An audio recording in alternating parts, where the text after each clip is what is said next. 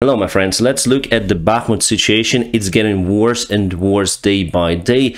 Russia is still very close to this supply road, which is Ukrainian army doesn't use for supplies. But if Russians would dare to cross it, they can get the control over the main supply hub, the Chasiv Yar over here. That is why firstly they need to get control over Ivanovsk, because now it's the main resistance village where our soldiers are fighting to not let Russians in.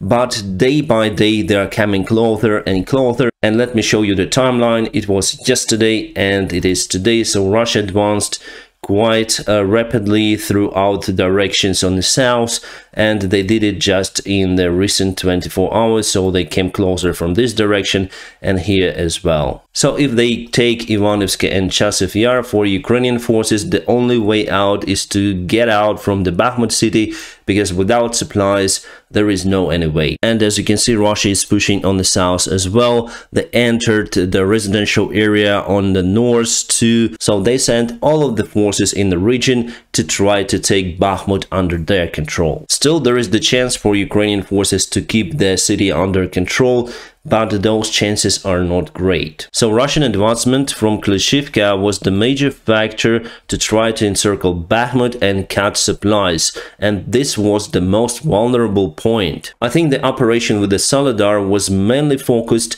on the Russian advancement from the south of Bakhmut, because if they took Soledar, Ukraine sent more reinforcements to the north part. The Soledar is not far away. At the same time, Russia started to advance on the south from Klishivka, successfully taking this village, and actually there are no any other villages on their way that may present the threat for the Russia. The only one is Ivanovsk over here, still under control by Ukrainian forces.